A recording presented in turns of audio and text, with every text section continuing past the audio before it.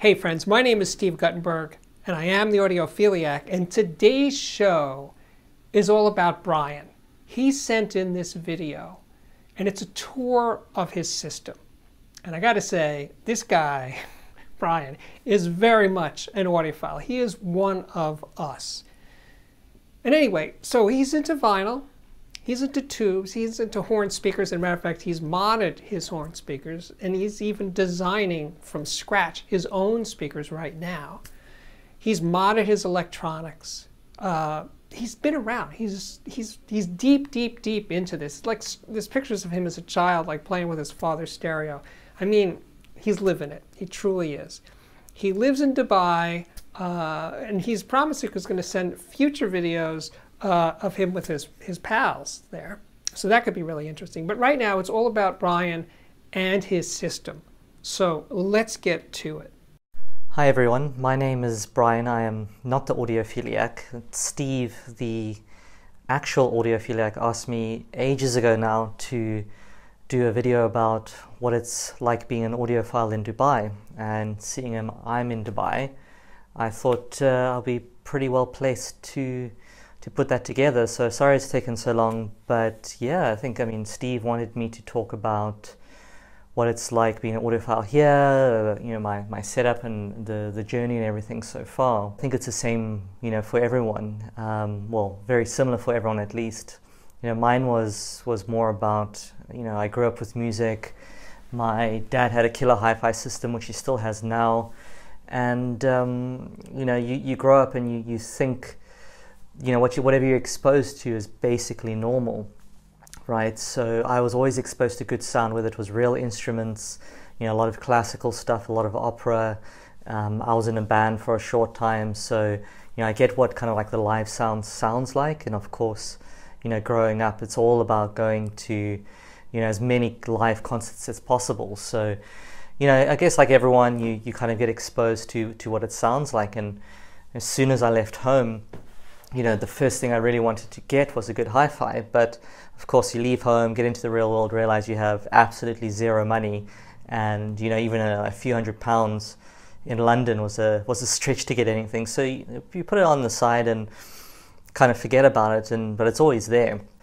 You know, I got a turntable. I saw, oh, there's a turntable available, like in a Virgin Megastore over here, and I was like, oh well, I guess they're selling turntables again. So, you know, I bought one. I had some like near field monitor production speakers, kind of like active things, and I plugged it in and had a phono stage built in, and it sounded really good. And I bought a couple of records. My dad gave me his old records, and I was immediately hooked. I mean, it was not the first time I'd heard a soundstage, but it was like, you know, there's this tiny little soundstage in between these speakers. If you're sitting in this tiny little triangle, you could hear all these different parts of the orchestra in all the right places where they should be, like the strings there and, you know, the horns wherever.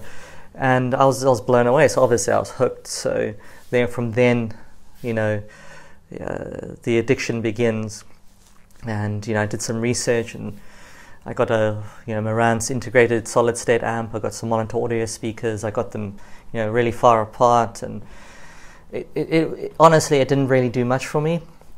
You know, this big sound stage and everything was kind of like elusive. I kept hearing about. It sounded pretty good, but it was just like, you know, a good kind of basic hi-fi. And so then you start trying to find out how you're going to make it better.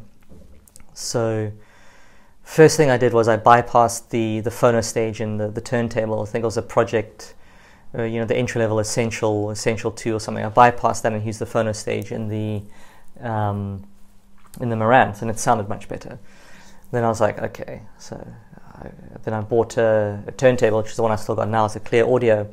I tried to get an MM one, but they were out of stock, so I got an MC, and I managed to get a free MC step-up transformer. Step-up stage is a Graham Slee. Can't remember the model number. That was absolutely fantastic. Then of course, you know, you know, I moved on to, I really want to get into tube amps, and you know, I obviously read the internet on all this type of stuff, and I came across Herb Reichardt's article about the line magnetic 518 IA. And I was like, well, I'm never going to be able to get that, let alone in Dubai, because one of the things about living in Dubai is that, you know, there are a couple of audio shops here, and we'll get into that a bit later, and they've really come up in the last few years. But there wasn't really anything available. You could get like really high-end Macintosh, you could get like Focals speakers and like Sonus Faber. There wasn't anything kind of like low-end hi-fi, like, you know, entry-level, higher range stuff. So I ordered everything off Amazon, or I ordered them specially from overseas. You know, importing was quite a lot. And I saw this, I thought, okay, well, you know, the 845 518 IA line magnetic is definitely on the list of stuff I want to buy but will never get. And then I saw it pop up on a classified site like a couple of months later, and I just bought it. And I've had it ever since. I'm never going to sell it. It's an incredible amp for the money. I got it for an absolute bargain. Can't remember how much, but it was definitely way less than what I should have paid for it. You know, I had that in the monitor audio speakers. The monitor audios weren't efficient. They were little bookshelf speakers. I really wanted to do something different, and that's what really got me into speaker building, because I thought, okay, you know, I've got a budget of maybe a few $1,000s to build a speaker. What can I get? And I started designing a speaker and researching how to build speakers and working out all the maths, and every time you think you figure it out, you know, there's another issue. And I thought, okay, well, here's my conceptual perfect speaker, which ended up being a three-way floor standing speaker with a horn treble and horn mid, and a big like 15-inch direct radiator on the bottom. And I was like, okay, that's great. It's going to cost me about $4,000 to make this thing, and I think it'll be spectacular.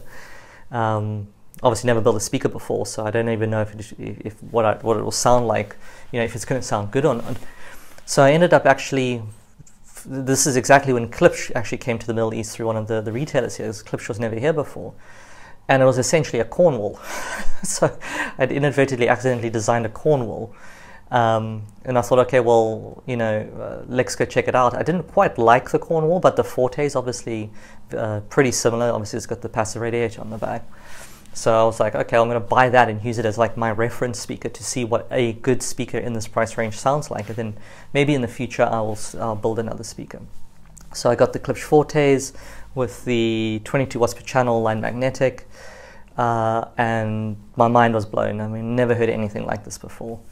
And that's when I was really kind of got into the whole, you know, that's when I started getting pretty serious. So, you know, my journey has kind of been more around trying to get the most out of the music. You know, I really don't like using music to listen to my system. I just want my music to sound as good as possible for as little as possible. And I mean, I've ended up spending probably more than I should on everything, but you know, it's definitely not, you know, as much as one could spend.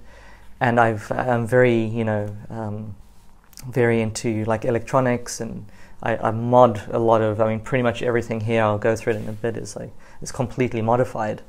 You know, with capacitors, or I've redesigned the crossovers like 3 or 4 times in the Klipsch's. It's got upgraded components. It's, you know, the speakers are braced and damped, and I think it's V3 or so of the crossover, and it sounds absolutely fantastic. I don't think I can get any more out of it. I don't even know what an original Klipsch Forte 3 sounds like anymore, but this is great.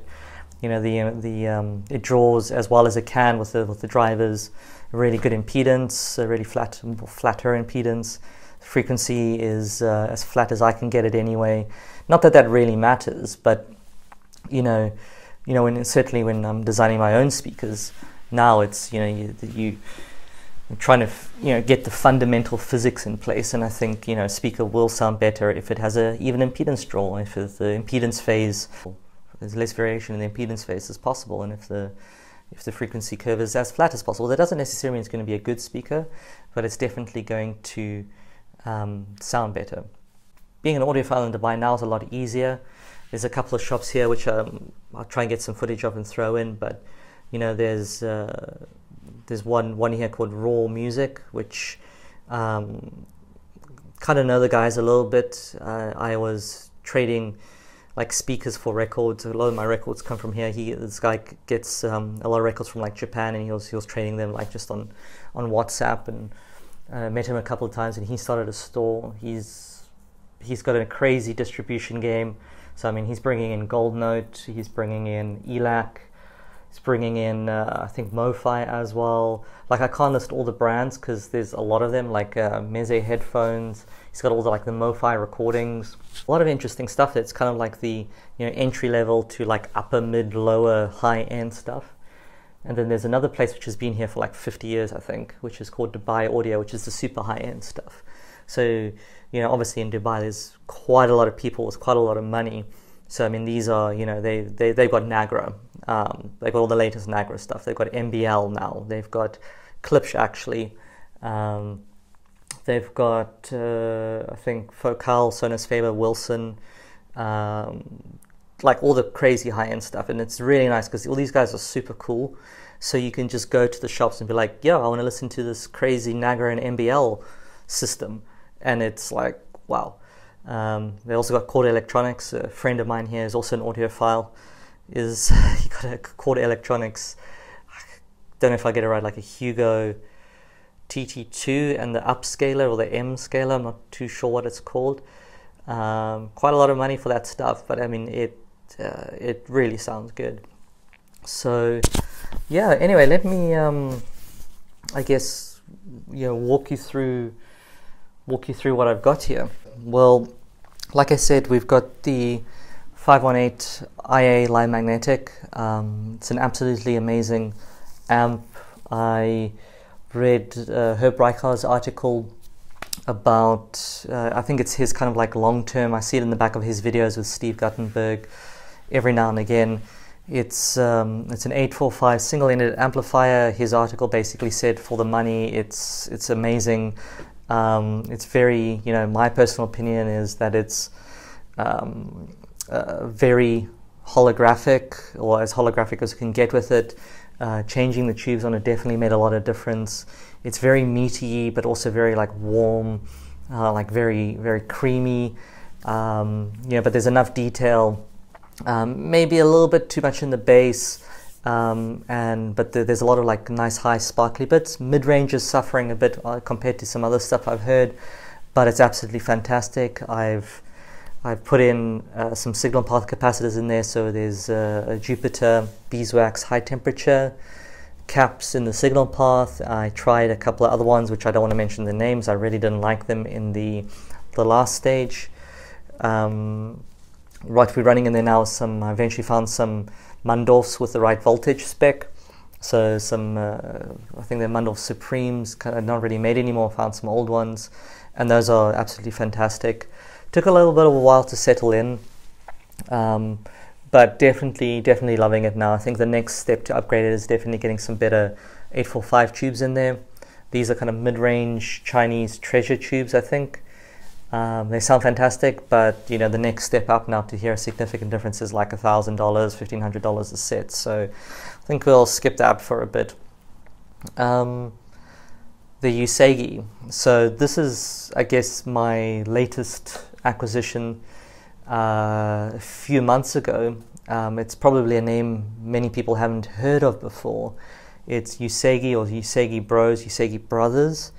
The very potted history, and it's very scarce information to find because I don't speak or read Japanese.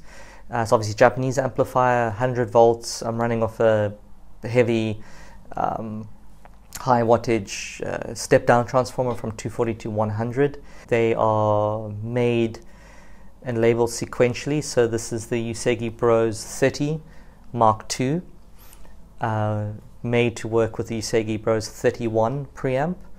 Obviously they just, as they make something, it's like 1, 2, 3, 4, 5, 6, 7, 8, 9, 10. These are kind of around the end of where Usagi-san was alive, one of the brothers. After he passed away, I believe mid-2000s, the company was bought and the factory was relocated somewhere else. So they don't use the same naming convention anymore. But these are kind of towards the end. I originally had my eyes on a Usagi Bros 30, not the Mark II, which ran on 6L6s, not EL34s. and I could get matching serial numbers, but I missed out on the auction due to some sort of bug or something. I missed out, but I got the Mark II, which I think is probably better, although not as authentic. This is 16 watt push-pull. What I really like about it is you can get a lot more power out of the EL34, but they decided to go down the route of 16 watts per channel. The line magnetic's 22 watts per channel. 16 watts per channel sounds amazing. Soundstage on this compared to the line magnetic is slightly less, ever so slightly smaller, but everything is just more. There's more detail. The mids are just so lush. I was really worried that there wouldn't be enough bass from this. There's no problem with bass. It's detailed and structured and punchy, but not like aggressive. The detail in the bass is amazing. It's like that realistic timbre of like strings on a cello, or the drumstick hitting a hi-hat, or just the shimmer of a cymbal disappearing. I mean, this is all of that. Voices on this thing, female, male, any vocals. It's just, I mean, you can hear like the vocal cords vibrating. It's incredible. The way I've got it set up here is I've kind of made my own little switch boxes because I can't be bothered plugging in and taking out cables all the time. So I've used like pretty high-end switches, NOS switches, which are like $50–$60 a switch. Put them in a little box, use really good wire, all copper, really good connectors. I can select any input going into the preamp, which obviously goes into here. I can have the preamp going into the line magnetic. You can use the line mag as like a quasi power amp. It's not really a true power amp. It doesn't bypass the preamp section. It just bypasses the volume switch, which is fine. It sounds pretty good. And obviously I can just go straight into the line magnetic itself. So I kind of got like 3 different flavors. I try to come up with a structure of how to listen to which one. Like, is it a type of music? Is it a type? It's really not. It's just a type of mood. Sometimes I feel like, I don't know. I just want a big full sound, and I just go straight into the line magnetic. I put on the preamp to the power amp, Usagi, and it's just like really nice and delicate and really lush. It just depends on my mood. I listen to this today and turn it on, and it all sounds fantastic. I don't go like, oh, I should have listened to this song on this. It's not like it all sounds good. I don't really care. It just sounds to whatever I'm feeling at the time.